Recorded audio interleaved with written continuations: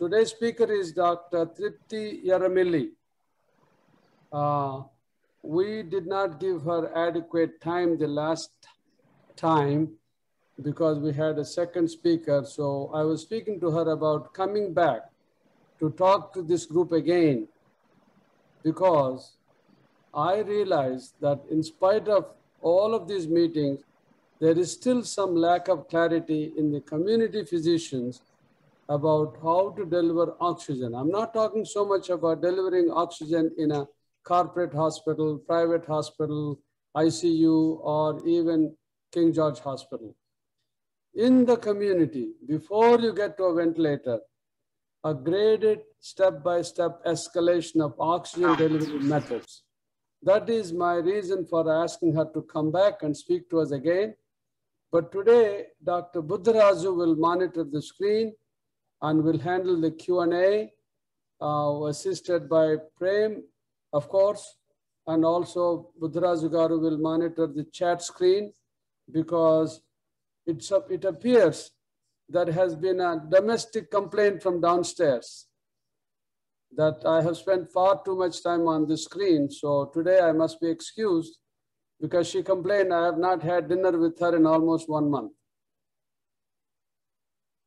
So I will be listening to her on the cell phone radio, but I would not be in front of the computer. So Dr. Buddharaju is there. Tripti, you can begin, please. Good evening, Dr. Kairam. Good evening, Dr. Buddharaju. Good evening to one and all, to everyone in the US, and a very good morning to all here in India. So a couple of days ago, I had spoken about the basics of oxygen delivery. We had seen how... Tripti Garu, forgive me for a moment. Today I reviewed all of these videos are on the YouTube channel. Surprisingly, they're pretty good quality, except for the time people forget to mute their mic. When that sound comes, it's very disturbing. So I pray to all the people who are listening, while she's speaking, to mute your microphone and come back when she stops to ask questions, etc. Because it's a very good quality videos are there. Andhra Medical College, comma, Visakhapatnam channel, the entire name, the comma is important. Okay, sorry, please proceed. I'm very grateful to you, Dr. Kairam, and I thank our principal, Dr. P.V. Sudhakar Garu, for giving me this opportunity today to speak. So, getting back to the topic, couple of days ago I had spoken about the basics of oxygen delivery, how each device is basically different from the other, right from the basic nasal cannula to the face mask to the NRBM, Venturi, HFNO. We had spoken about all these devices, and we saw how each device is different from the other and how each patient is different. Each patient, the oxygen requirements of each patient we had seen last time is tailor-made. So it's different. So today we are basically going to see how we can start off with the basic common oxygen delivery devices all the way up to non-invasive ventilation, and also we will see when do we need to intubate the patient. So I would like to share my experience having managed a 10-bedded ICU at KGH. With the COVID-19 pandemic, all of a sudden we were given a 100-bedded ICU. So the work had escalated. Our demands from a 10-bedded ICU to a 100-bedded ICU had overwhelmed all of us in terms of manpower, and also, you know, how to use.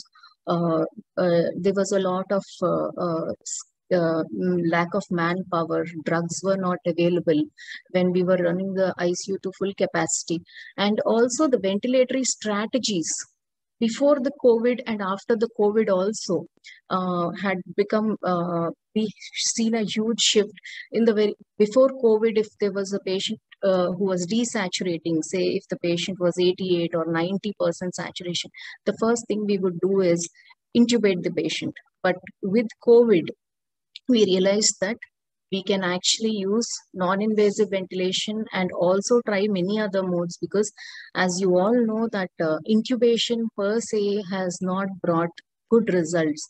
And surprisingly, we were skeptical about using non-invasive ventilation because of, the aerosol dispersal. And before the COVID pandemic, we would actually confine the NIV mask to people who had COPD, hyperinflation, these kind of patients. But, it has been a shift from during the COVID times, where we basically, the ventilatory strategy for a patient who is not tolerating a normal oxygen, common oxygen devices, going right from HFNO to non-invasive. And to be very honest, we all know that non-invasive has given real good results compared to the invasive modes of ventilation.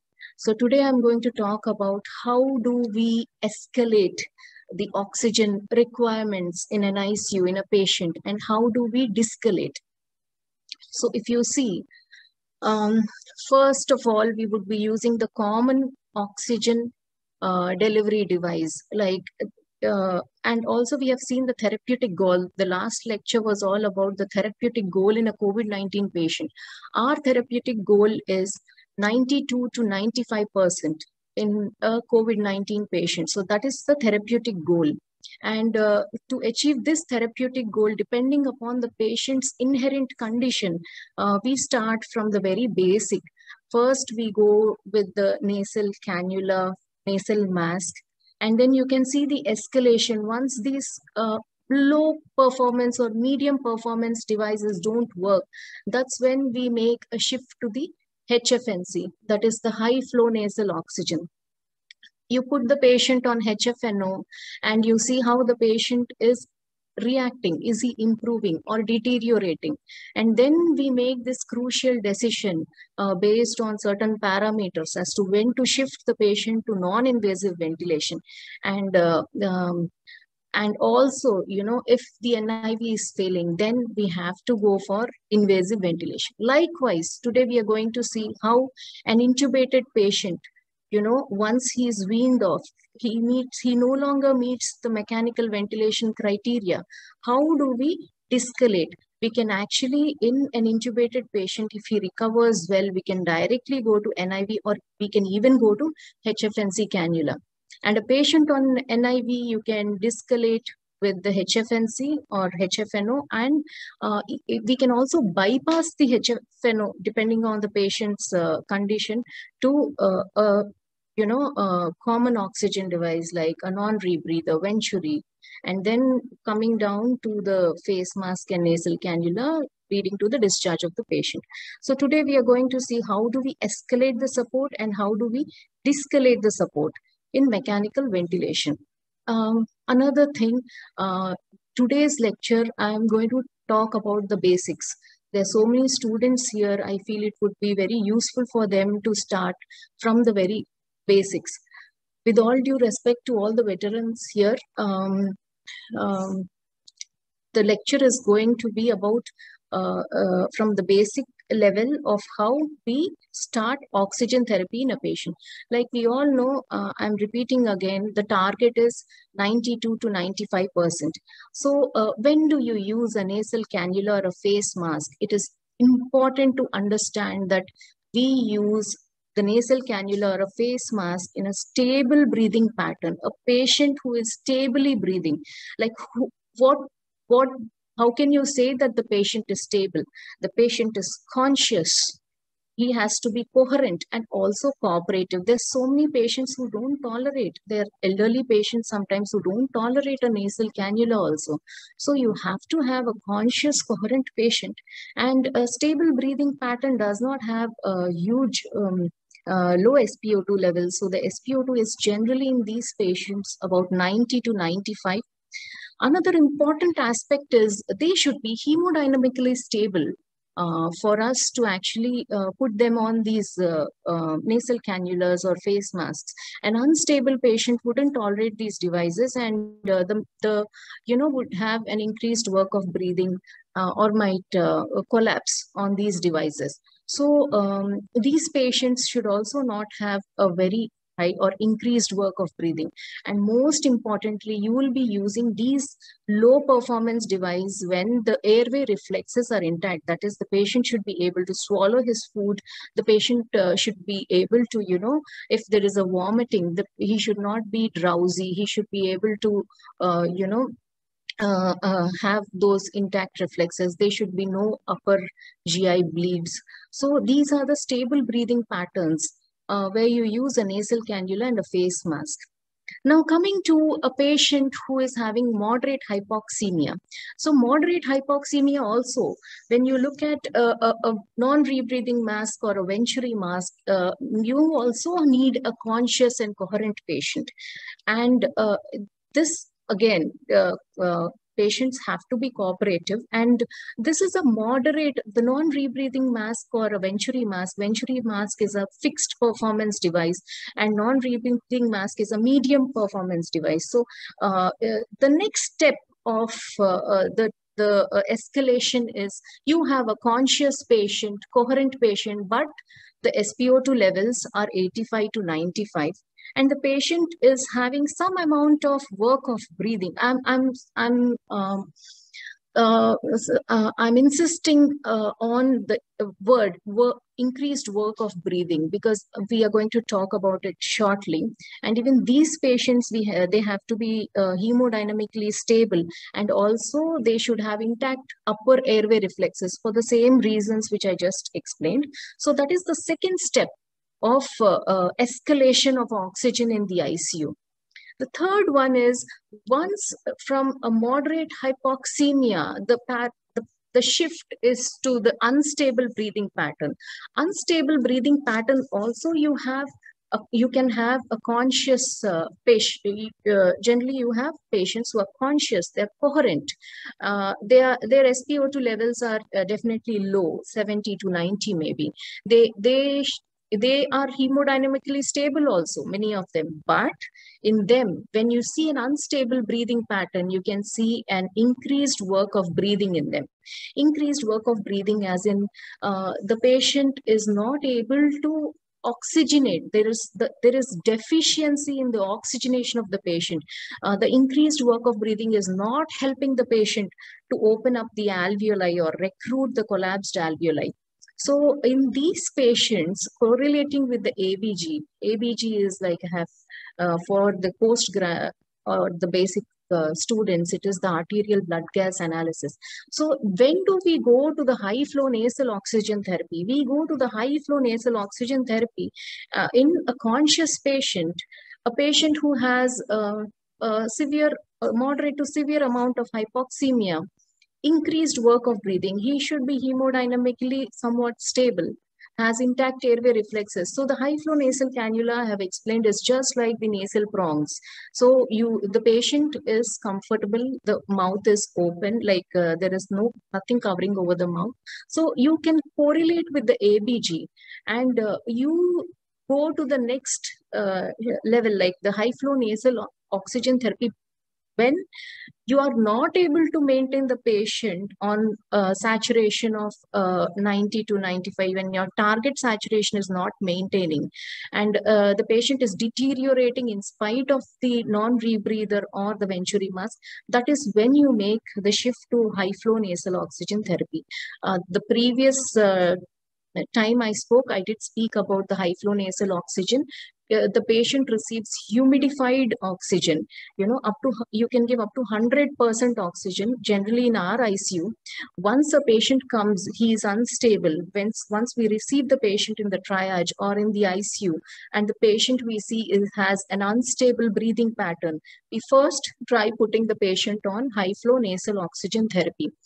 We start from maybe 40 liters with 40 liters and an FiO2 of 100%, and slowly, depending upon the patient's clinically assessing the patient and also with the ABGs, we decrease the flow and also the FiO2. So that is the decreasing de-escalation of high flow nasal cannula.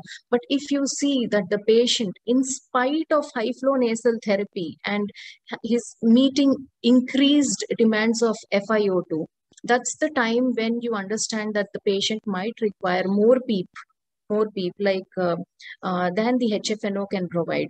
The HFNO cannula for every 10 liters of oxygen provides 1 centimeter of PEEP. So if the patient is not comfortable on an HFNO cannula, that is when we again shift, we take the decision of now keeping the patient on non-invasive mode of ventilation. So when do you start the patient on non-invasive positive pressure ventilation? You start the patient on non-invasive when you again have an unstable breathing pattern. You have to remember that the patient has to be conscious. The patient has to be coherent here also, and has to be extremely cooperative. A non-invasive positive pressure ventilation can cause a lot of claustrophobia, and the patient most of the times has to be very cooperative, because when you're applying the mask on the face, it is going to give the patient a lot of pressure, and this pressure not everybody can get accustomed to it. So patient takes time, and you have to counsel the patient, and only if the patient is cooperative you can go for a non-invasive positive pressure ventilation. Here also generally we see these patients, whenever unstable breathing pattern they have come, like I have told you, you put a HFNO, but the patient is still having increased work of breathing. That's when we take this non-invasive positive pressure ventilation into count. And here also it is important to remember that the patient is hemodynamically stable, has increased work of breathing despite the HFNO, and intact airway reflexes are a must when you're putting a non-invasive ventilation, because the non-invasive itself says that your airway is not secure.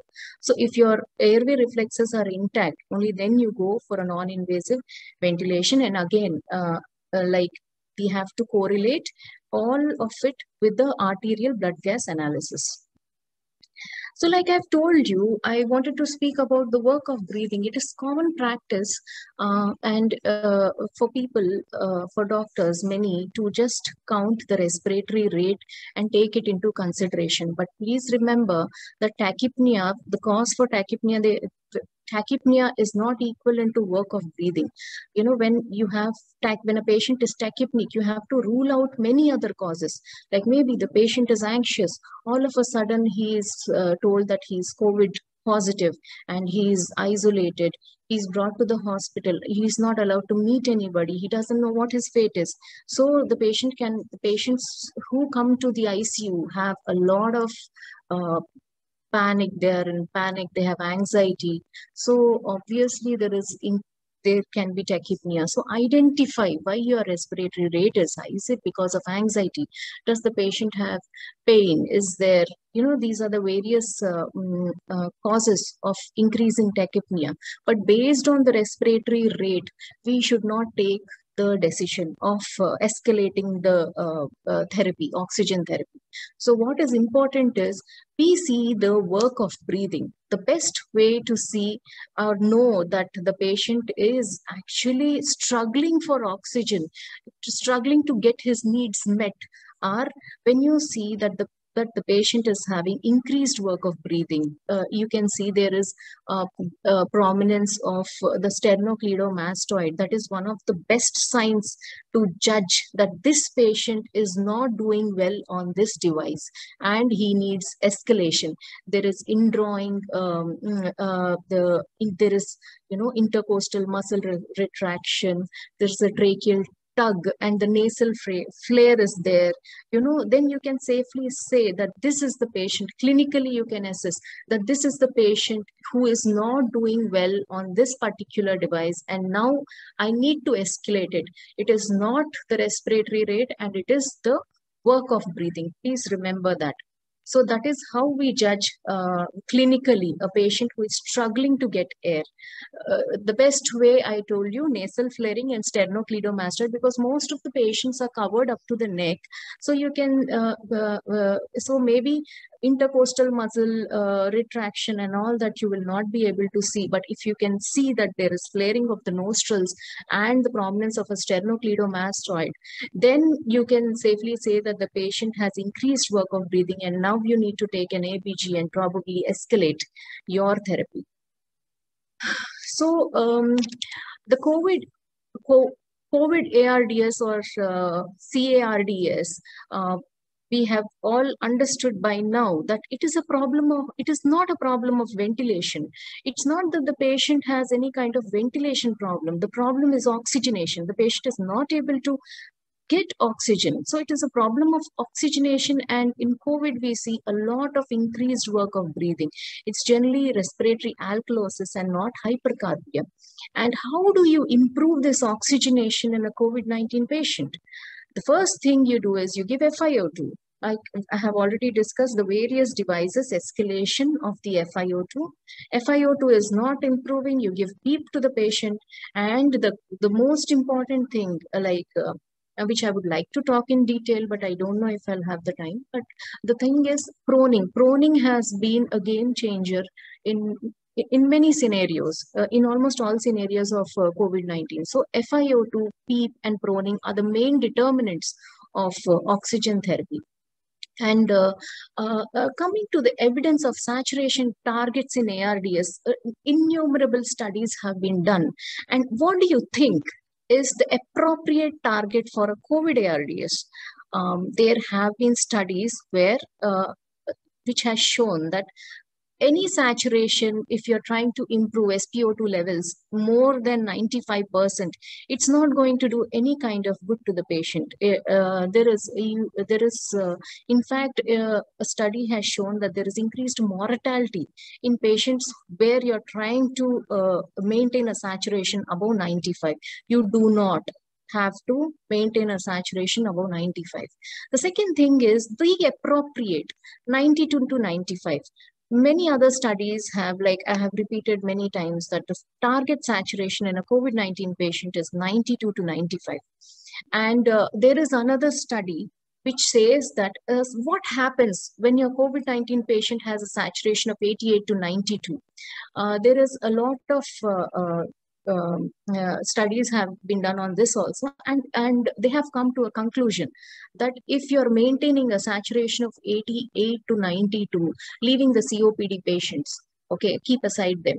But if you're maintaining 82 to 92, that is also not good, because once your saturation is only 88 or 90, there is a chance that these patients go bad because there is they have noticed mesenteric ischemia, and also there is ischemia to different organs in the body because your saturation is maintaining around 88 to 90. So it is very prudent, it is very advisable that we don't increase the saturation, we don't go to the lower level, and we maintain these patients on 92 to 95% of saturation. I would like to show the mortality and morbidity trial which was done, and it has the summary is that supplemental oxygen, there is evidence that even if you give oxygen, you try to maintain oxygen above 95%, it has caused morbidity and mortality in the patient. And the New England Journal of Medicine, there is an article where the liberal conservative oxygen therapy for ARDS, it also says that it goes to the lower level of the oxygen therapy. Like if your target is between 88 to 92, and if you're maintaining the patient on 88 or 90, there is every chance that you're causing mesenteric ischemia, or causing ischemia to other organs in the body. So that's about. So now we would like to see, since we have seen what is the target oxygenation, let's recap. So the targets for oxygenation, if you have a pulse oximeter and if you're seeing the SpO2 of the patient, the target SpO2 has to be 92 to 94, except in type 2 respiratory failure like COPD, where the target is 88 to 92%. And if you're taking an ABG analysis like arterial blood gas analysis, your target should be 70 to 90 millimeters of mercury. And in type 2 respiratory failure, the target is 55 to 70 millimeters of mercury. So those are the targets which we need to meet in every patient in the ICU for optimum oxygenation. So those are the targets. Now, this slide is very interesting where it correlates, you are giving oxygen therapy to the patient, but not all patients utilize it in the same way. If you can see a patient here with respiratory distress, the first patient is, so here we can see that the first patient is having respiratory distress. So how do you say, here the minute volume is really high and the respiratory rate is also high. You can see the patient having a respiratory rate of say maybe a 40 beats per minute, and he's taking huge tidal volumes of about 750 ml. So there the minute volume, when you calculate it, will come around 30 liters per minute. And if you keep a nasal cannula to this patient and you're giving 2 liters of oxygen, and this 2 liters of oxygen through via nasal mask is generally 100% oxygen. Okay, so 30 minus 2, the other 28 liters that the patient is drawing in is only 21% of oxygen which is present in the atmosphere. So here you can calculate 2 plus 28 is 30 liters, which is the minute volume. If you take into consideration the FiO2 of the patient, you can see that, 100% oxygen FiO2 with 2 liters plus the 21% of oxygen FiO2 into 28 liters by 30 will give you only 26% of oxygen concentration. Whereas in a patient who is not having this respiratory distress, and this patient is breathing 5 liters of is having a minute volume of say 5 liters, and he has a stable breathing pattern. He's breathing around 10 beats per minute with a tidal volume of 500. And in this patient, if you put the nasal cannula of about 2 liters, you can safely say that the concentration of oxygen in him is almost double than that patient who is unstable. So this is how the oxygen flow rate and also concentration differs from patient to patient. Even if you're giving the same device to a patient, the oxygen flow rate and the concentration differs depending upon the minute ventilation of the patient. So that is what I wanted to convey through this slide. The next thing is just a recap. This is just a recap. So this is a stepwise approach to a patient. You have a hypoxemic patient. You start the patient on oxygen device or a high flow. If that's not working and the patient is still hypoxic by you can see clinically the work of breathing has increased, you put the patient on NIV. With the NIV, the patient is still not improving, then there is another criteria for invasive ventilation. Then you will go to invasive ventilation. So intubation. When do you intubate the patient? Many trials have said that patients on NIV, if after 3 days of NIV, they are not improving on NIV, then you can actually intubate the patient.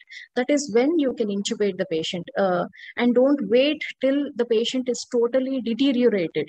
So they are suggesting that if the patient is on NIV and if the patient is not responding, then it is better to intubate before the lungs become really bad. And then you can set your PEEP, because that's the positive end expiratory pressure. It will keep the alveoli open.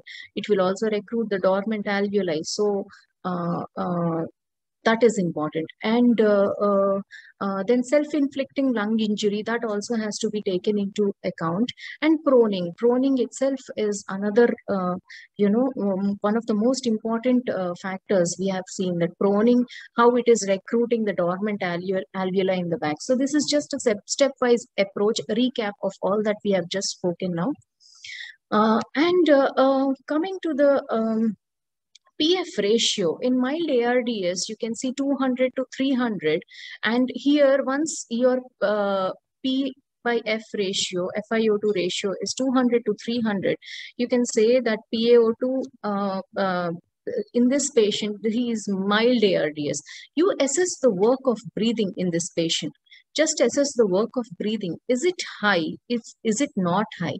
If the work of breathing is not high, the patient is stable. It means that the patient is stable. Just give oxygen supplementation to this patient. And if the work of breathing is high, then it means that the patient is unstable. You can directly go for intermittent NIV, like you can try an NIV in between NIV. You can, if the patient is improving, then maybe you can de-escalate to again a delivery device, oxygen delivery device. Now, if there is, mind you, that is only intermittent NIV we can try in a mild ARDS, or coming to the moderate ARDS, you take a PaO2 by FiO2 ratio. With a moderate ARDS, it is important that we directly go and start NIV, because here definitely the work of breathing is more. Assess how the patient is. Is the patient doing well? So then you can de-escalate. Okay, and if there is the work of breathing is still not rectifying, or if there is your oxygen FiO2 is the patient is demanding more of FiO2, that's the time, crucial time, when you need to think of intubating the patient. And like I have said, if there is work of breathing is high, but there is a decrease in the FiO2, then you can still continue the NIV. And in severe ARDS, what we have seen is severe ARDS with scores less than 100. It is important that you continue NIV, but then always keep backup intubation ready if your FiO2 demands are increasing by the patient, or the work of breathing. And finally, when the patient is intubated, we can also think of other strategies like maybe ECMO, and despite maximum ventilatory settings. So that is how we escalate in a COVID patient with ARDS. So we have good lungs. We have this concept of good lung compliance and poor lung compliance, which we have spoken. In both of them, conventional ARDS strategies, like you should be using low tidal volumes, and you need to have your plateau pressures below 30 centimeters. Those are the goals. And a good lung compliance, they work wonderfully when you give PEEP, because they are compliant. Because PEEP, when you use, it will redistribute the perfusion, open up the alveoli, and that is about the good and poor lung compliance. For poor lung compliance, you have to give more of PEEP compared to the good lungs. So that is about the ventilatory strategies. We will see now one by one.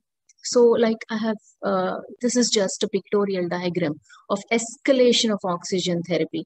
You're using a nasal cannula, you're coming down to the Venturi, NRBM, HFNC, and all these four not working. You take this decision of shifting the patient to non-invasive mask or a CPAP mask, and then if still the work of breathing is more, the patient is becoming drowsy, the patient is having hemodynamic instability, that is the time when you shift to intubating the patient.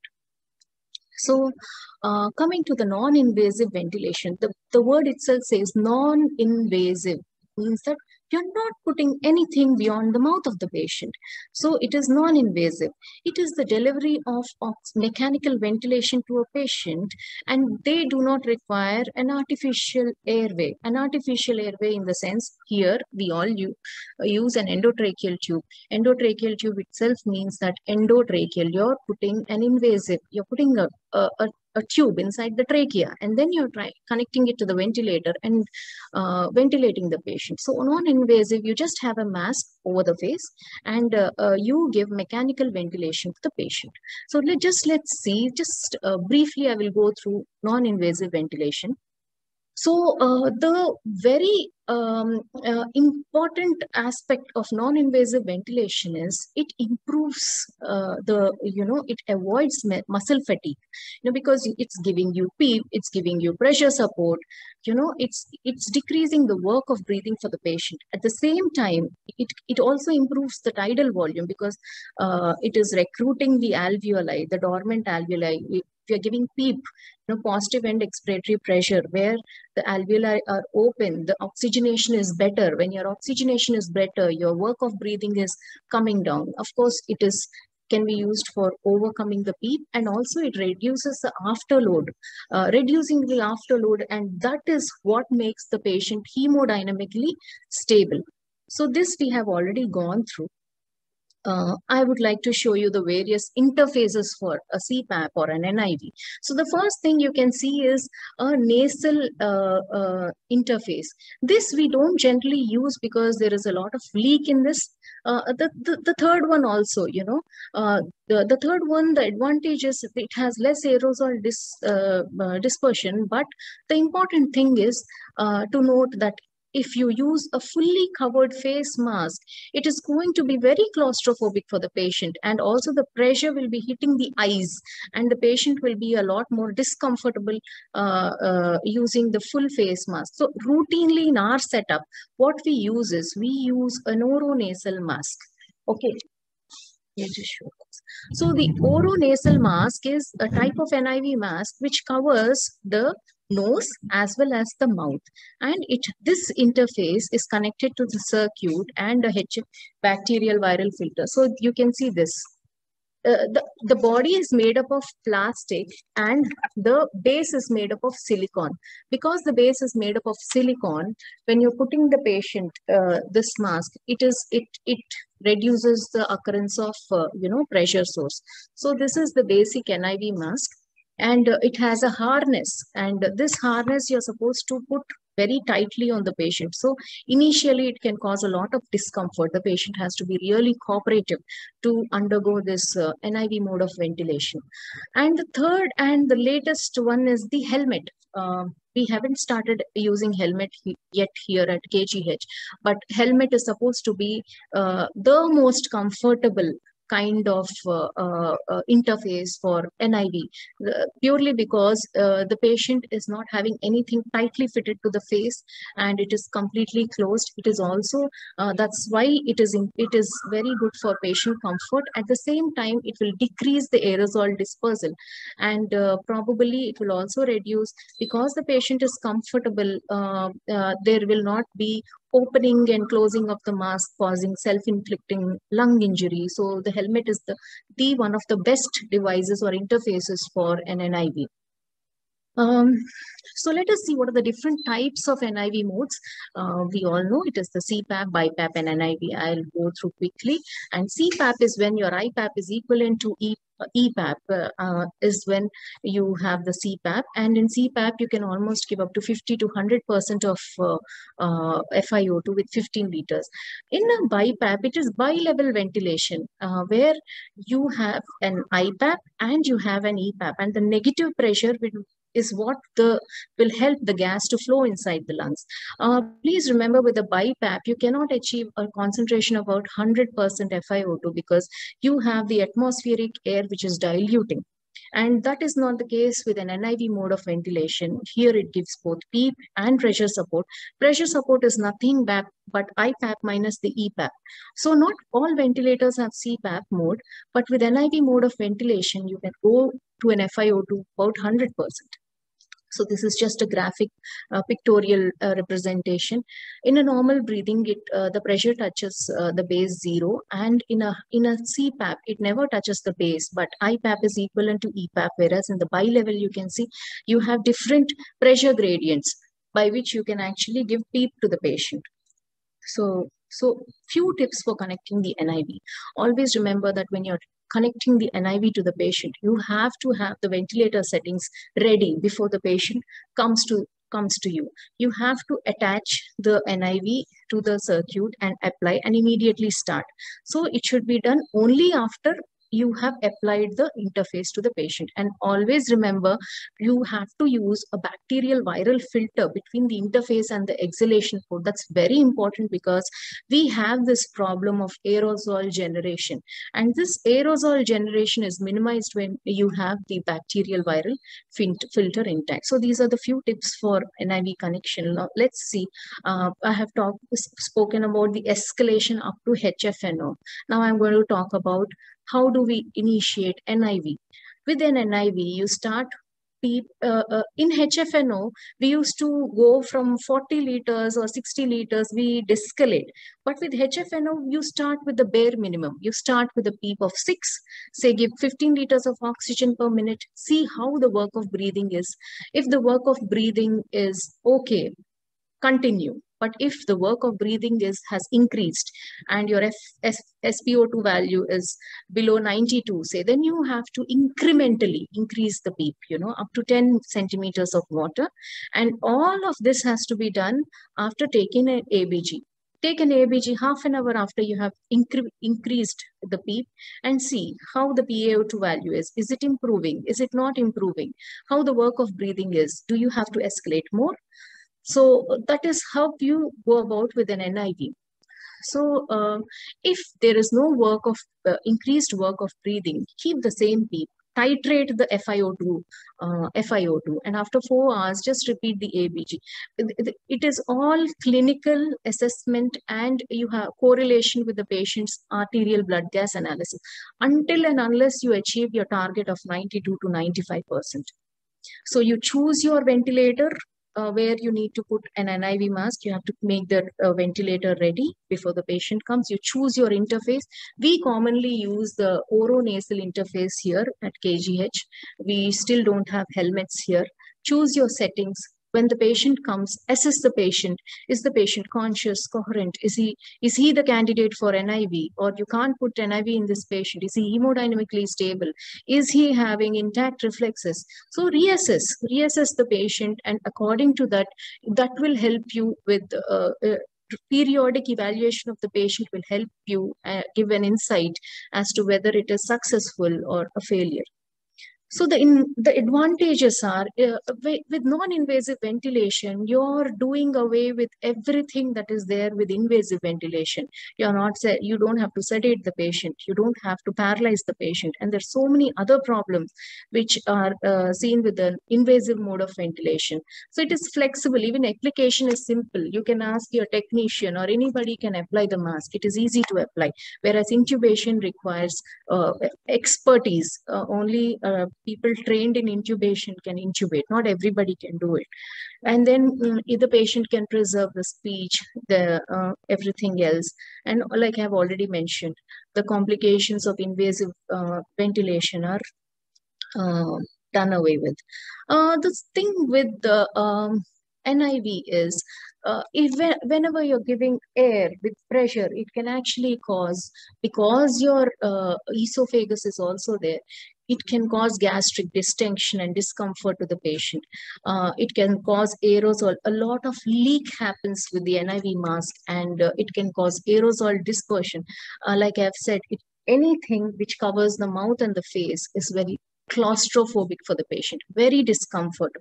So the patient is having a lot of discomfort. And the most important thing is, because of this discomfort, the patient keeps on removing the mask. And that's a very dangerous situation to see, because that's when you keep on removing the mask and then putting it inside, it can cause self-inflicting lung disease. And then always, I have told you, the patient needs to have intact reflexes. You have to clinically keep on judging the patient, that this patient is not becoming drowsy, has intact reflexes, is not vomiting, is not aspiring. So those are all the disadvantages you have with an NIV. And the contraindications I've already discussed earlier: poor hemodynamics, uncooperative patient, inability to protect the airway. If there are some kind of trauma or burns on the face, then obviously you will not be able to put an NIV, and directly maybe you will have to go from HFNO to intubation. Those are the special considerations. Now, your COVID-19 patient is totally is doing good on NIV, what do? How do you wean the patient? You will just see the patient for about a day, and then what you will do is you will try to remove the patient from NIV for an hour and put the patient on another oxygen device, a lower device, say a Venturi mask or an NRBM, and see how the patient is doing. And this should be done in the ratio of 3 hours of NIV to 1 hour of Venturi or NRBM, followed by 2:2. And then you can slowly escalate. You can keep 1 hour of NIV, then followed by 3 hours of Venturi, and assess the patient, clinically assess the patient, take the ABG, and then plan for the step down. Step down should always happen 24 hours. And once the patient is stable on oxygen delivery device below the NIV, only then can you discharge the patient from the ICU. And also, never wean the patient until the ABG is done, and your ABG should be always, your weaning should always be based on the PaO2 value which you get. So your COVID-19 patient is having increased work of breathing in spite of an NIV. The FiO2 values are constantly incremental. You have to keep on increasing your FiO2 values. You see the you take an ABG and your ABG is still not corrected, and your PaO2 by FiO2 value is also low. That is the time, or your patient is becoming drowsy because on NIV, that is the time you should consider invasive mode of mechanical ventilation. So when do you intubate? So whenever the respiratory rate is really high, or you have high work of breathing, this patient is gasping for air, unable to breathe, your SpO2 levels at the same time are not are always below 90%. Your PaO2 by FiO2 is less than 150. Your GCS is low. The patient is hemodynamically unstable. That is the time when you have to go to intubating the patient. So I still recall my first intubation with a COVID-19 patient. Trust me, it is very challenging. First thing is, it is traumatic for the doctor also, because you have this moral versus ethical dilemma when you're trying to intubate a COVID-19 patient. Ethically, you are a doctor, you're supposed to intubate the patient, but morally, you are also having a family. So the doctor is, and your response, something happens to you, what will happen to your family? So this kind of intense moral versus ethical dilemma is always there for a doctor going in for intubation. So intubation is the highest aerosol generating procedure. That's the reason why you should always have someone who is expert, the best. In your team, the person who is the best should only go for intubation, because with a single attempt, if they can pass the endotracheal tube and not do repeated attempts, then the aerosol generation will be low. And preparation is also important. No, a single person cannot do intubation. You should always have a team, like say 2 others should also be there beside the doctor who is intubating to give drugs to the patient, because you should paralyze the patient and give multiple drugs to intubate the patient. So the one who is intubating will be at the head end of the patient, trying to oxygenate the patient, and the other doctor would be giving the drugs, assessing the vitals of the patient, and helping the personnel who is intubating, or the senior most anesthesiologist, with the equipment for intubation. We need to pre-oxygenate the patient. Like you can see here, we are using CPAP mask with the bacterial viral filter, and with an ambu or with a circuit. We pre-oxygenate for about 3 minutes. Pre-medication, it is the usual. We try to avoid propofol, but it's like same glyco, giving glyco, midazolam, fentanyl, and ketamine or etomidate, and always paralyze the patient. We use rapid sequence intubation. We use succinylcholine to intubate the patient. And once you have given your muscle relaxant, important thing is, since I've told you that putting an endotracheal tube or intubation is the highest aerosol generating procedure, it is important that you clamp the tube. Okay, you do a direct laryngoscopy. Here you can also use advanced video laryngoscopy if available. And in many places, we also have boxes, box put over the patient with 2 holes where you are somewhat protected from the aerosols. Once you intubate the patient, put the endotracheal tube inside the trachea, you connect it to the circuit, you can release the clamp and put a viral filter in between. So post-intubation management is again a challenge. In KGH, we have done a couple of intubations, but post-intubation management is really important. You need to sedate the patient. You have to assess the patient every minute, like throughout the stay. So we haven't had any much, I can say, we have lost most of the patients we have intubated here. It is sad to say that we have done intubations, but we couldn't see the results. And we lost many of them about, on an average, 3 to 4 days past intubation. So results with intubation have not been very encouraging for us here. So this is the procedure of intubation. You're pre-oxygenating the patient before intubating.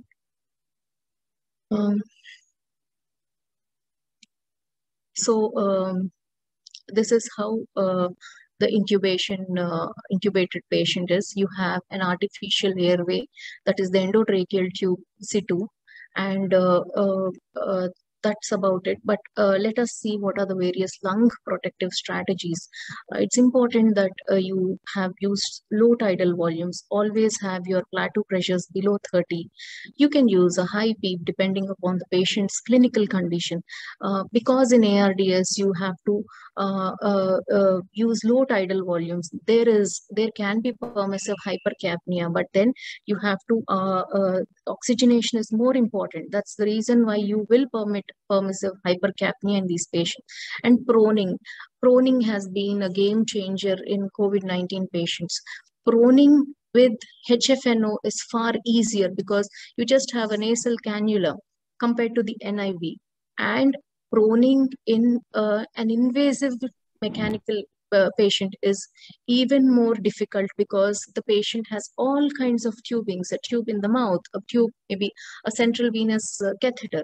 So proning in an invasive patient is far more challenging than proning in, say, a HFNO or a non-invasive patient. And definitely, you don't want your patient to have any kind of dyssynchrony with the ventilator. So these patients, it is prudent that you sedate them, or you give them a neuromuscular blockade so as to give rest to the patient when you are doing invasive ventilation. So this is a self-inflicting lung injury. It can happen when there is a lot of dyssynchrony with the ventilator. So that is about it.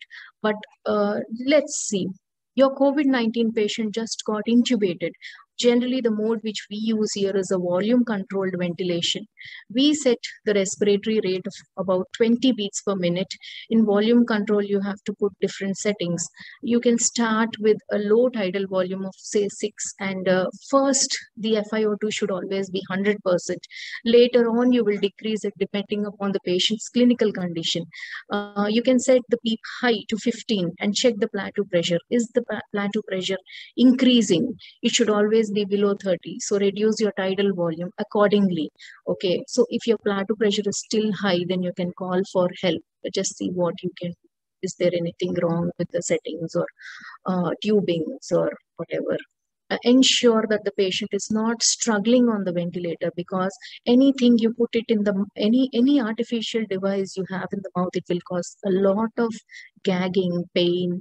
For this very reason, the patient will be struggling. So it is important that the patient is well sedated. The sedation which we use here at KGH is regular fentanyl we use here. sometimes dexmedetomidine, but fentanyl is the sedation we use here. And then keep on checking your ABGs. Keep on checking if your PaO2 values are increasing or not. So that is how we go about with intubation. So your COVID-19 patient is improving. Then slowly you will decrease your FiO2 levels or your PEEP levels, and you will only set the lowest FiO2 and the lowest PEEP, which is maintaining your patient at around 92 to 95% saturation. So that is how you de-escalate from in an intubated patient. So what is the readiness to wean criteria? So here you can see a PaO2 of an FiO2 ratio, it's more than 200, and your PEEP levels have come down. It's come down to almost 6 or 5. There is hemodynamically, the patient is stable. You don't need to use vasopressors for this patient. So there is no need of hemodynamically stable patient. The patient is conscious, awake. You know, he's responding to what you're saying. The patient is able to have intact airway reflexes, and your rapid shallow breathing index is less than 100 after 2 minutes of spontaneous breathing trial. So that's how you try to wean off the patient. I've told you, when you wean off the patient from invasive, you can directly come to the NIV or the HFNO, depending upon the patient's comfort. So that is how you wean the patient. So this is an algorithm which I have already discussed. I'll skip this. So this is again why we intubate: severe respiratory distress, poor sensorium, PF less than 150, or hemodynamic instabilities. These are the reasons for intubation of the patient.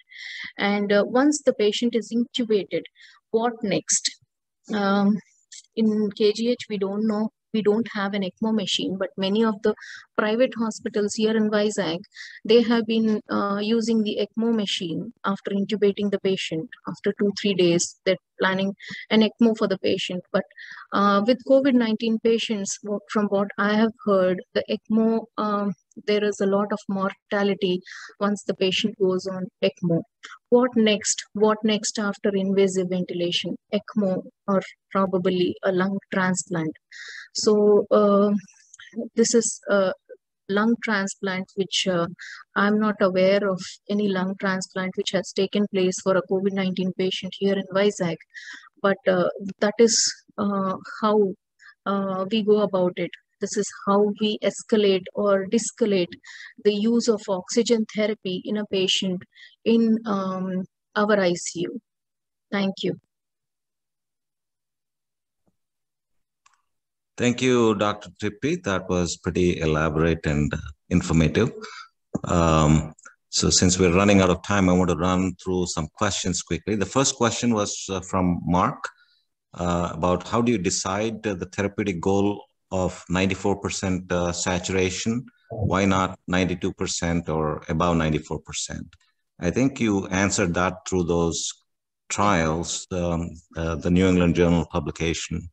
I think the WHO criteria right now is to maintain equal to or at least 94% during initial resuscitation, followed by maintenance target of 90%. There are exceptions to this, like people with chronic airway disease and people who have COPD. The target can be somewhat lower. And pregnancy is another special situation where you're targeting higher O2 saturations. I think the WHO guidelines there are 96%. So do you have a comment on that, Dr.? Yes, Dr. Budraju. So the thing is, according to various studies, we here have seen the target of 92 to 95 based on these studies only. So according to the studies, if you're trying to improve the oxygenation beyond 95 also, it's not helpful because it's causing oxygen toxicity and you're making the patient more dependent on oxygen. The patient, once he is dependent on oxygen, very difficult to wean him off. So it is important that you immediately try to wean the patient as soon as the patient becomes stable. So that's the reason why we don't want to increase the oxygen saturation. It will cause wastage of oxygen, at the same time difficult to wean, cause oxygen toxicity. And also we have seen another trial where where if you're trying to maintain a saturation of less than 90%, then also the patient is deteriorating, because then you're not giving adequate oxygen, or you're causing ischemia to the various other organs in the body. Like they have seen mesenteric ischemia, decreased urine output. So that's the reason it is important that you maintain your saturation between 92 to 95 in your patient. The next question is from Dr. Sanjeeva. I think he's talking about the patient on mechanical ventilation, ideal PEEP for poor compliance in ARDS patients with COVID, and also can the patient be proned while on mechanical ventilator and on high PEEP? Definitely, proning, like I have said, is very important to recruit the dormant alveoli. It increases the alveolar oxygenation. But there is a lot of challenges faced when the patient is intubated. Like I've already said, there are a lot of tubings in the patient, a tube in the endotrachea, the trachea, a central venous line, lots of cannulas in the body. So it is difficult, but it is still advised that you prone your patient on non-invasive ventilation also. And Dr. Budraju, can I comment on this about the PEEP? Sure, Prem. Okay, right. Well, he has asked about PEEP, and in COVID, Gattinoni's types. One is an L type and another is an H type. L type means low elastance. That means high compliance. Whereas that H type means high elastance. Elastance is inverse of compliance, so that is low compliance. So what happens is, from a high compliance lung, as the disease progresses, it will reach a low compliance. That means lung is becoming stiff.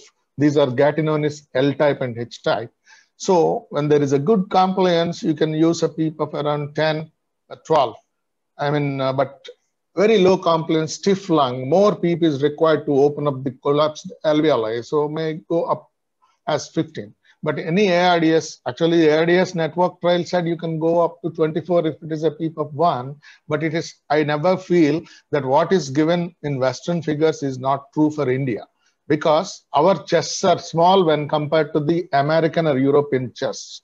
So our pulmonary functions are 80 to 85% of the European, Caucasian people and Western people. So those PEEPs which are designed, the trials are designed, trials were done there. They say 24 is okay, ARDS. But for us, I always feel a little less. So 80% of what they have recommended. So 10 to 12. And if there's a good low compliance, poor compliance, maybe 10 to 15, not more than that. And any PEEP beyond 15 offsets the benefit. And for critical care people and anesthesiologists, recent concept of the PEEP, optimal PEEP so far has not been decided, but the lowest PEEP which can give a good oxygenation of around at least 90 to 92% is good. And the concept is the PEEP which gives the lowest driving pressure. Driving pressure is plateau minus PEEP. So whichever is lowest, that causes less damage to the lung. So the PEEP which causes lowest driving pressure, and usually try to keep the driving pressure between 12 to 14 or even less. So these are the modern concepts of choosing a PEEP. So Prem, that's an interesting concept. So the whole purpose of using higher PEEPs or escalating on the PEEP, I thought, was to recruit more alveoli, right? So what do you do when the plateau pressures are rising rapidly and the machine is alarming? You're already on a PEEP of 12 or 13 or 14. What are the maneuvers would you use at that time? I would come back to Dr. Tripti's comment on ventilator mortality. I think that needs to be addressed, but the common dilemma in people, at least that I'm seeing in the private sector, is they're kind of lost when they're already at 14, 15 PEEP and the plateau pressures are rising.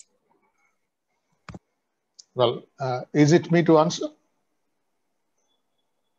Yes, Prem. Raju, you're okay, right? Yeah. So first of all, plateau pressure means it's an inspiratory hold pressure. If you apply a 0.5 second pause during inspiration, it's an inspiratory hold pressure. That means how much the alveoli are distended, and there the pressure is hold. Fine. So if the plateau pressure is increasing, what does it mean? So first you look at the peak pressure. Even if the peak is also increasing along with the plateau, that means it's most probably an airway cause. Normally the peak is increased, and along with that the plateau is also increased, and the peak and plateau difference, we call it as a trans airway pressure, usually around 5 centimeters. If that is stable, it is only a lung or a CLT, so lung or pleural cause. But if the peak and plateau difference is increasing beyond 5, that means trans airway pressure is increasing, there must be a problem in the airway, like I know endotracheal tube block or a bronchospasm, like that. And only if the plateau is increasing, as I said, there may be a sudden onset of pulmonary edema, new onset pulmonary edema, or a new pneumonia, or a pneumothorax, or a pleural effusion, or the endotracheal tube has migrated down into the right side, that is the right main stem intubation, so that the left lung is cut off and it is collapsing. So all these reasons why the plateau increases. So these are all causes of increase in plateau pressure in general for a mechanical ventilation. But I understood your point that if the compliance of the lung, all these things are ruled out. So if the compliance of lung is poor in a, ARDS case, what do you do? As we discussed earlier, we used low tidal volumes of 6 ml per kg. Even then the plateau is high, probably you can decrease to 4 ml. For compensating for it is increasing the respiratory rate. And then if the plateau is still high, probably if all the causes are ruled out, we may sedate or paralyze for 24 to 48 hours, not beyond. And then even then the plateau is high, still more low tidal volumes, and I will accept permissive hypercapnia. That means as I am decreasing the tidal volumes from 6 to 4 and all, the CO2 removal will be less because of low minute volume. But still I would like to accept the CO2 as a barter to the barotrauma. So how much CO2 I'll accept? I'll accept up to 90 centimeters of H2O, but it should be a gradual buildup. That means for every hour, not more than 10 centimeters of CO2 buildup. How do you do that? So not all of a sudden from 500 ml of tidal volume, you will reduce it to 200. 1 ml per kg. That means a 50 kg individual, initially 500 to 450, 450 to 400. Like that, if you are gradually decreasing by 50 ml, the CO2 gradually builds up slowly rather than a sudden buildup. That's how the strategy of permissive hypercapnia is to be done. Thank you.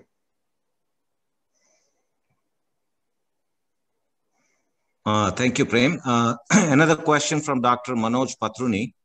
Let's say that a patient is shifted from HFNC to NIV, and on NIV, the patient is not doing good clinically, develop acidosis.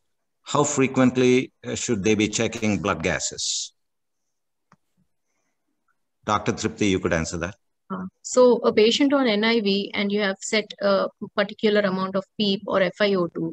After setting your PEEP, after half an hour, you can check your ABG. And if the patient is stable, the PaO2 is okay. Every 4th hourly, in our ICU, we generally check 4th hourly ABGs. Or if the patient is stable or 6th hourly also, we do the ABGs to see how the patient is improving or deteriorating. At the same time, we also... Dr. Manoj. Yeah, go ahead. Dr. Sudhakar has raised his hand. Yeah. You asked a good and valid question, and the availability of ABG in our ICUs is really difficult, doing very frequently. That's why initially I thought several levels of doctors working at various levels like PHCs, community hospitals, and the district hospitals are also attending here. So the ABG availability is really difficult for them. So what are the clinical signs of hypercapnia? So you said patient's work of breathing is increasing, is getting tired, accessory muscles are contracting, sweating, beads of sweat over the forehead, is anxious. So that's the look. and you want to look for the CO2, because anyway pulse oximetry will tell you about the oxygenation. But for us, how do you know about the CO2 other than ABG? So you need to know the clinical signs. So if patient is having headache or patient is slowly going drowsy because of CO2 narcosis, or if you shake hand or if you hold his hand, the hand will be warm and sweating. So carbon dioxide will cause peripheral dilatation, vasodilation. So the hand will be warm and sweating. So a warm sweating hand, drowsy patient, work-up breathing is more. That means he is retaining his CO2. And at that moment, probably you can do ABG to see if CO2 is rising. It's not the CO2. Always, suppose a COPD patient, his baseline CO2 is high, more than 40. How do you decide? If it is 58, it's not bad for him. So it is, my statement is, treat the pH, not the gases. So always treat the pH, not the gases. If the pH is less than 7.30, that's worrisome. And definitely if it is less than 7.25, I would act. So always you should have clinical signs of hypoxia in the mind in our primitive setup. Hypoxia, patient will be restless, agitated, and whatever oxygen you are giving, he will be removing his nasal cannula, he will be removing his mask. You think that he is uncooperative, but it's because of his hypoxia-induced cerebral irritation he is doing like that. You have to identify that point, okay? So hypoxic patient will be irritable, restless, removing. CO2 narcosis patient, he will be drowsy, sleeping. That's why in a COPD patient, if you administer oxygen and if he is comfortably sleeping, I am very much worried that he is retaining his CO2. That's why he is becoming drowsy and comfortably sleeping. You are thinking that he is comfortably sleeping, but he is becoming drowsy and drowsy, okay? So shaking hands, I would like that. Hypoxia, cold, very cold hand because of hypoxia. And CO2 narcosis or CO2 retention, very warm hand because of the peripheral vasodilation. So clinical signs are important in our primitive setups. Of course, sparsely we can do an ABG. Right then. Thanks, Prem. Dr. Sudhakar? I have one question, Dr. Prem Garu. Sure. As you mentioned, just a minute. Dr. Patrunik, if you can just wait. Let's see what Dr. Sudhakar has. Dr. Budraj, you can just continue because it's a continuous question. It's a supplementary question. I can come back and ask. Sure. Dr. Patruni. Yeah, Dr. Prem, as you mentioned right now, in hypoxia, the patient is non-irritable and he is happily sleeping. And in clinical setup, no, you got it wrong. Hypoxia patient will be irritable, restless because of the cerebral hypoxia. Yes. You got it wrong. Exactly. Yeah. Not in case of hypoxia. In case of raised pH, if the patient is like non-irritable and then he is drowsy, what is this next alternative if we do not have the ABGs to check upon the patient and come to a diagnosis? It is not the raised pH. Raised pH means it is alkalosis. The pH will be low. It is acidosis. Yeah, anyway, we are not doing that. I understood your point. So if you are administering oxygen through a nasal cannula or a mask at 6 liters or 8 liters or 10 liters, patient is becoming drowsier and drowsier. So if the ABG is not available, what is it? You can reduce the oxygen. Okay, you can reduce the oxygen and see if his consciousness level is improving or not. Or you can take it for granted that he is becoming drowsier and difficult to wake him up. You have to change the device, go to NIV to remove the CO2. Or if he's too bad and unarousable or unconscious, you have to intubate. So then on NIV and the patient is not stable and then in acidosis and then IBG is not available, what is the other alternative method for this? How to go intubation. On with, obviously, okay. on NIV, if the patient is still drowsy and if the patient, drowsy or unarousable, so that means NIV is not sufficient to remove his CO2. What is the next step? Intubate and a closed circuit so that You can take his breathing into your control. You can adjust the respiratory rate. You can adjust the tidal volume. So you can control his minute volume. And CO2 is inversely proportional to the minute volume. You increase the minute volume, you can reduce the CO2. Right. Oh, okay.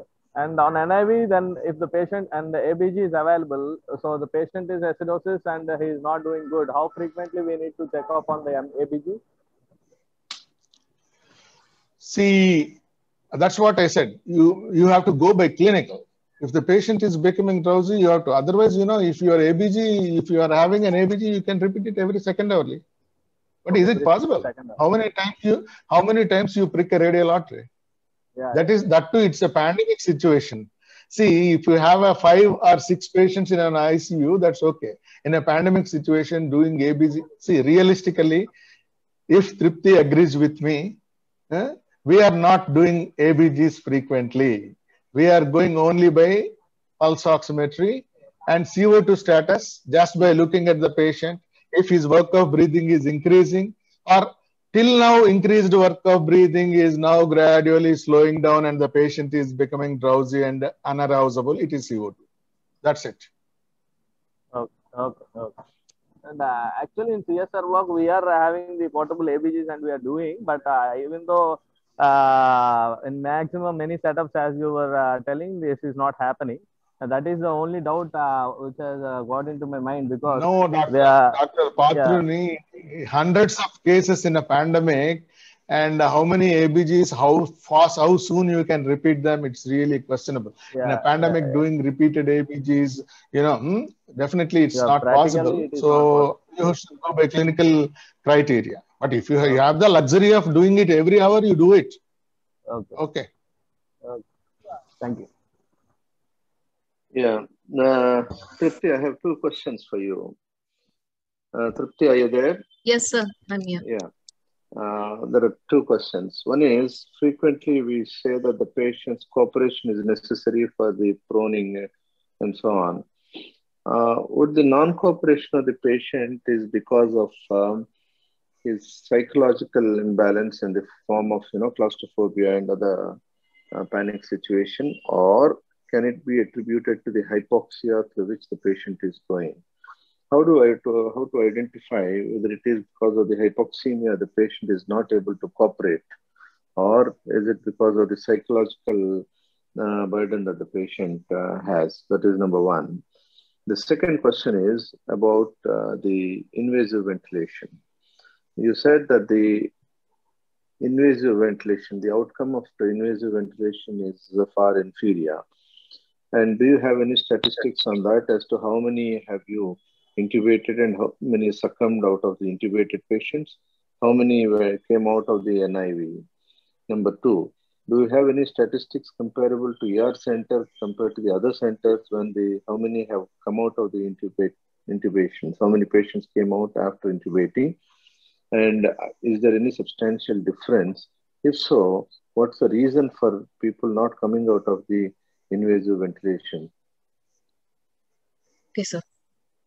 So the answer for your first question is proning in an NIV patient.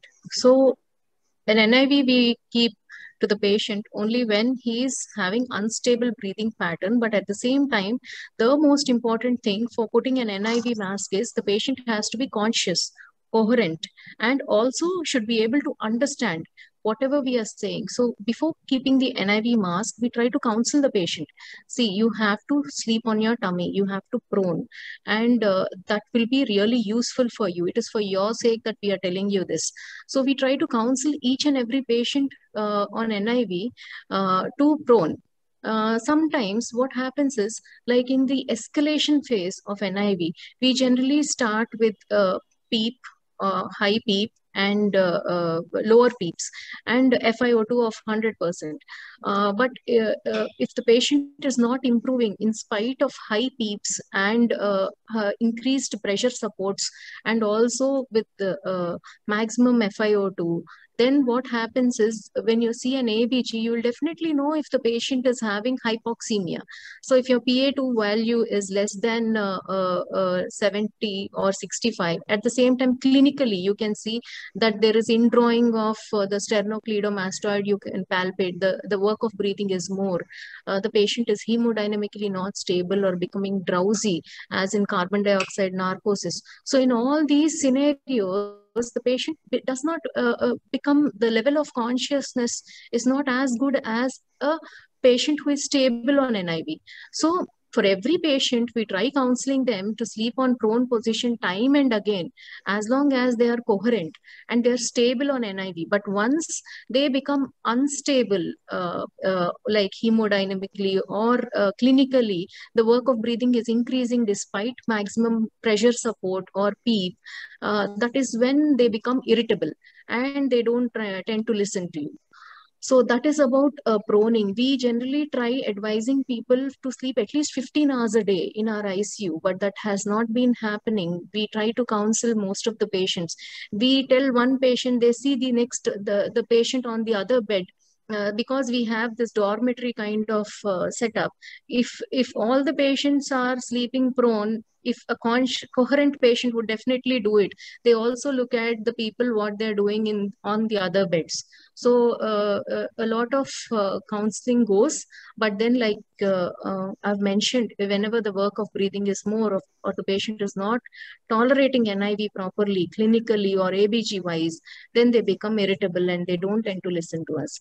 So that is about proning. Second question, sir. I have not done any studies depending upon how many patients have come out of NIV or intubation. I have intubated a few people, but I'm sorry to say that we couldn't revive any patient on invasive ventilation. The max I can say is 3 to 4 days the patient had survived. Beyond that, we don't have positive results. Though when I compare our setup with the private hospitals in and around Vizag, I do have my colleagues saying that they have also had very little success with intubation and invasive ventilation, but they have managed to pull out people, 2 or 3, maybe not tens or hundreds, very few people. Once they have intubated the patient. So once you are intubating the patient, you have to make sure that you're giving a lot many more drugs, and many other, you're making the patient dependent maybe on your respiratory paralytic agents, or sedation. And as such in ARDS, it's the end stage, so very little volume is there. There are many problems because of intubation itself, the technique of intubation, even maintaining the intact tube without it getting blocked. These are all the various challenges that we are facing while the patient is on invasive mode of ventilation. So here, and also the lack of manpower, sir, what I feel is we used to run a 10-bedded, we have a regular IRCU here at KGH, it's 10-bedded. We have seen very good results. We have, most of the times, we have tried to pull out the patient, wean the patient off invasive ventilation. We're not able to do it in the CSR block, maybe because it's 10-bedded here and it is 100-bedded at the CSR block, and only one of us as assistant, or we need more. If we are intubating the patient has to be continuously watched upon, and you have to administer n number of drugs. That is not the only case, but I feel intubation itself brings along with it multiple problems, and as such the patient's lung has deteriorated to such an extent that the patient can no longer breathe by himself. That's when your intubation is coming into picture. So even if we take into account different private hospitals in and around Vizag, they have intubated the patient very early on in the disease. Maybe like I have said, after 3 days of invasive ventilation, they have intubated and maybe they have brought out. Those are the patients they have brought out only to again go back to the same cascade cycle. So the results with intubation have not been very fruitful here. I've heard Dr. Buddharaju speaking about intubation having somewhat success rate of around 30 to 40% in the States. But unfortunately here the scenario is quite different. The story is different here, sir. Thanks, Dr. Tripti. Before I give the mic to Dr. Sudhakar, I think he might be able to answer this question as well. Yes, there was a significant improvement in mortality numbers between March of 2020 and now in US and most Western countries in ventilated patients. But the resources we have in the West are totally different from what you have there as resources. So one suggestion is there has always been this issue with critical care training in India. You know, I don't think it has changed a whole lot since I left in the early 90s, is most of the medical critical care is done by cardiac anesthetist, if I am saying right. Very few chest physicians are actually trained in ventilator management, even in their post-graduation. So one thing to improve outcomes, if not now, to be useful down the road, one idea to think about is to make it mandatory for our chest disease PGs and general medicine PGs and anesthesia PGs to actually be trained in medical mechanical ventilation in the setting of either medical critical care or surgical critical care, and make like a 2-month or 3-month rotation mandatory so they're actually trained at multiple levels, not just the anesthesia. I think it would be important to, on the medicine side, for people to be trained in critical care and management of mechanical ventilation. I would think that would be very useful for our chest physician postgraduates especially, to be trained in management of medical mechanical ventilation. Maybe Dr. Sudhakar can comment on it. And also, if we are losing so many patients, we should probably have morbidity and mortality meetings and to actually in detail go into these charts. What is it? Why is it that we are losing these patients on day 3, day 4? What has changed? What can be done differently? Are they having hemodynamic collapses? Are they having barotrauma? Are there issues with endotracheal tubes? Can we do tracheostomies early and avoid, endotracheal tubes for prolonged periods? I think we should probably look at that. And I bet you we could improve the outcomes if we approached it in a methodical way. I would take this as a challenge rather than, I know the resources are poor, but I would like Dr. Sudhakar to comment on it. Yeah, no, thank you, Dr. Buddharaju, for all those comments. And from the response I got from Tripti, what I understand is for my first question, this is to put everything in a nutshell. Like she said that it is the psychological aspects as well as the hypoxemia both contribute to the patient cooperating with the prone ventilation. That's what I understand. In certain circumstances, when the hypoxemia is the reason for patients not being cooperative. In others, when people psychologically they are not good enough to cooperate. They both go hand in hand. That's what I understand from what she said. This for the second question regarding the outcomes after intubation. I understand that the outcomes are different in different settings. In Visakhapatnam itself, and compared to the Western world, it is much lower than what we are seeing here. And she has pointed it out to the system failure in the sense that not enough number of people being there to monitor the patients is the one that she said. And early intubation is another one that she said that a decision to intubate them early is another reason. Not taking a decision, thereby causing delayed decision leading to death. So these are the two reasons that she has, that's what I understand from her answer. With regards to what Dr. Buddharaju said is, I think the curriculum is well designed and each one of them are supposed to they should have a reasonable understanding of the mechanical ventilation, even for the pulmonary medicine specialists and the anesthesiologists. Most of the anesthesiologists, they go through all these ICUs. What is required is the individual attention and the drive to learn. I think that's more important. So most of the requests I get from the chest medicine are they're not they'll not be able to intubate as effectively as the anesthesiologist. They would often tell me that to send an anesthesiologist to intubate the patient and keep him on the mechanical ventilator so that they will follow that patient through. So this is what the request that I usually get. And we tell the anesthesiology department to go and help them in intubation because they're asking for a help. Here there are two aspects. One is the anesthesiologist should come forward to go and help them so that they'll maintain they are willing to maintain the ventilatory part of it. The second one is the pulmonary medicine postgraduates and the trainees, they should learn to intubate very effectively. It's not difficult because now that we have the mannequins and all, it's not that they practice on the patients themselves right from the beginning. The repeated, repeated practice, the practicing on a mannequin repeatedly would always give them a better chance to intubate more effectively. I think shying away from intubation is something that has to be avoided with the pulmonary medicine specialists as well. So the curriculum, all this has been written, but only problem comes in the execution and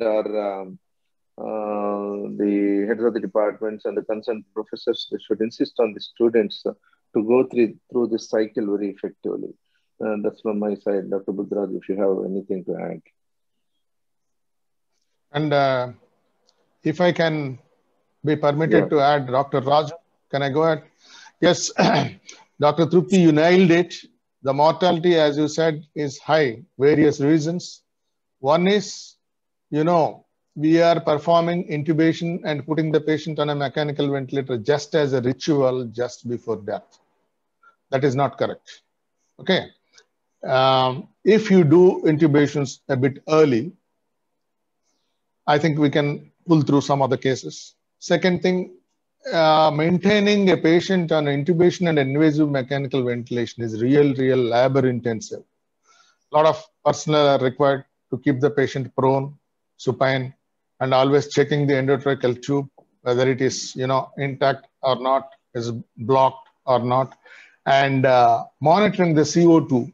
We will monitor the PO2, SpO2 on a pulse oximetry. But here, I think we should encourage buying EtCO2 probes, and if the EtCO2 probe is connected to the endotracheal tube, that will obviate the need for repeated arterial punctures. So I request the administrators to procure EtCO2 probes. Earlier we had them. And troubleshooting. So after teaching the mechanical ventilation, how to intubate, what are the various settings, tidal volume, low tidal volume, optimal PEEP, and all those things, there's a routine teaching, but troubleshooting is one chapter which is required. Okay. If something happens, if peak pressure alarm is giving, what to do? If plateau is high, what to do? If low minute volume alarm, what to do? If you are doing an esophageal intubation, what will happen? You intubate and the patient speaks. If the patient is talking when you have intubated, means that they are not in between the vocal cords. That is on the esophagus, and the saturation will be dropping. All these little nuances you should teach to the learners. And most important is troubleshooting in a mechanical ventilation. That is a great chapter. And if we train our PGs in troubleshooting of mechanical ventilation, that would be great. The outcomes will be great. And as well, as I said, maintaining 5 or 6 ARDS cases in the ICU is so difficult. And in a pandemic situation, maintaining, tens and hundreds of patients on mechanical ventilation, that too invasive, is real labor intensive. Okay. And that's it. And finally, teaching about intubation. See, as a postgraduate, I attended the anesthesia department for 15 days. So anesthesia people will teach us how to intubate. patient is in a theater setup. Everything is optimal. And, associate, assistant, everyone will be there. They try, you just will open up, show the vocal cords, you just put it the tube.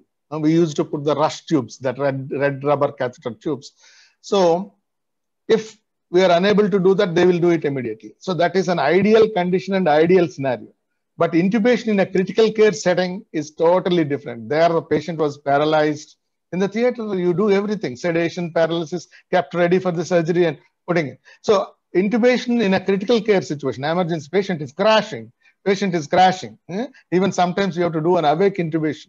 How to set up your propofol, midazolam, fentanyl, all these things cause hypotension. Sometimes when the patient is hypoxic and, struggling for breath, there will be a lot of sympathetic drive. And once you sedate him and paralyze, that sympathetic drive is lost totally at that moment abruptly. So his BP will fall. And at that moment, it's really difficult. So what I suggest is, present curriculum is okay, but what I suggest is critical care training is a must. Critical care training in a real critical care scenario. So outside there are a lot of courses, MD emergency medicine, MD critical care. If we really, it's those two courses are introduced. Anyway, MD emergency medicine, it's on. MD critical care would be very good. And the training must be, the PGs should be trained in a critical situation to intubate rather than an ideal situation where all are present and patient is fully prepared for a surgery, paralyzed, calm. And after paralysis, if you open the, if you introduce the laryngoscope, it will open like a, python's mouth, and you can do that. So I feel intubation in a critical care scenario in a crashing patient, that training is required. Thank you. So Prem, I think, one answer to that question is very simple. If we mandate all our postgraduates to renew their advanced cardiac life support, ACLS, designated WHO or whatever designated ACLS courses for all postgraduates every year as a refresher course, number one. Number two is if we have dedicated rotations in medical ICUs and surgical ICUs for all postgraduates, especially chest, general medicine, anesthesia, have them actually do 1 month or 2 month or 3 month rotations.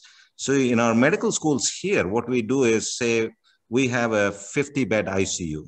It will typically be manned 24 hours by at least one at the level of assistant professor, another at the level of associate professor, usually manned by about 2 postgraduates or fellows in our case, both day and night, along with 3 or 4 internal medicine residents.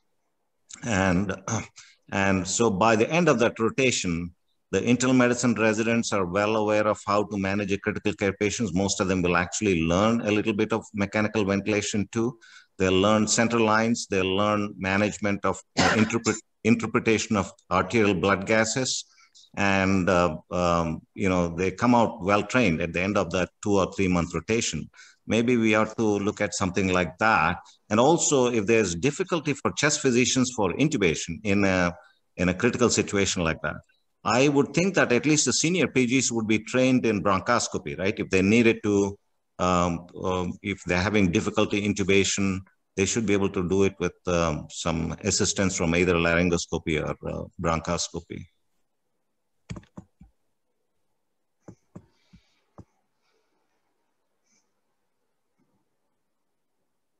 Prem. What? Yeah. I fully agree with you. I echo what you say. But that is the need of the hour. Actually, we have American Heart Association's ACLS training for house surgeons. But for some reasons, now instead of at the beginning of the house surgery, they are completing it. The ACLS is, BLS at the end of the house surgeons. So I think if the BLS, the beginning of the house surgeons, and as you said, ACLS, advanced cardiac life support and all these things for every PG, the certification duration is also, it lasts for 1 or 2 years. After that, as you said, we have yeah, so it is 2 years, but it's so cheap and probably even free of cost. We have to, train them and retrain them. Everyone should renew their skills. That's important. And I agree with you fully that ACLS course for every postgraduate is important. And after that, nursing care is also important. So our nurses should also be trained. At least critical care nursing should be a specialty.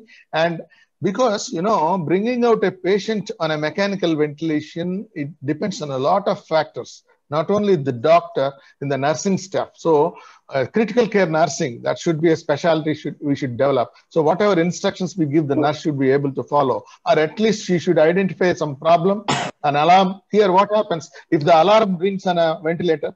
Just silence the alarm, that's all. But why it is alarming, that nobody looks into. Is it a high pressure alarm, low pressure alarm, high volume alarm, low volume alarm? What is happening?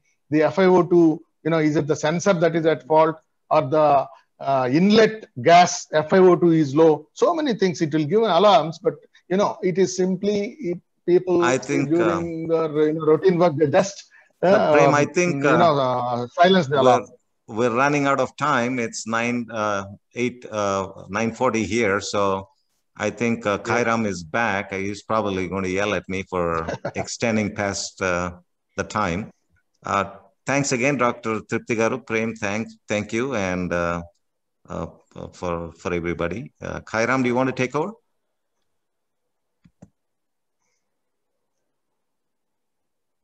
Sir, you are muted, sir. Unmute, Kairam.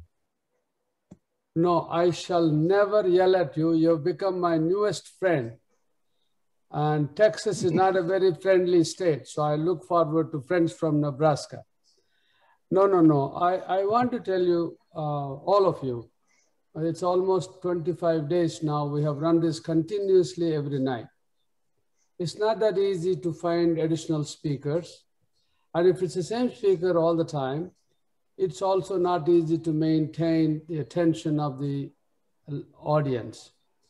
Now, I do want to tell you, Prem, it has been very important to have you there. Whatever I speak, they will hear. Sudha Bade Garu. Sorry, sir. Okay.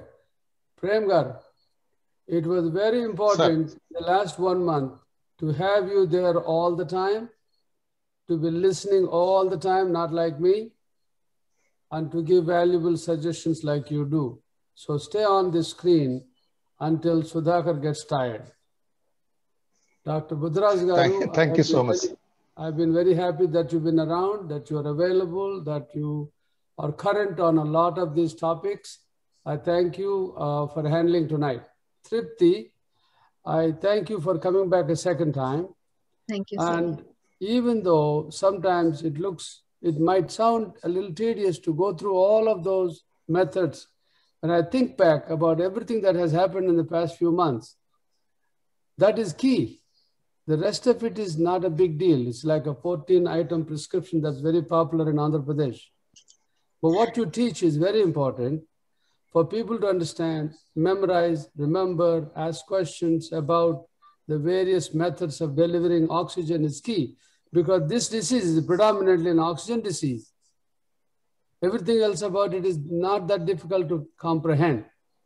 Why does this cytokine storm occur?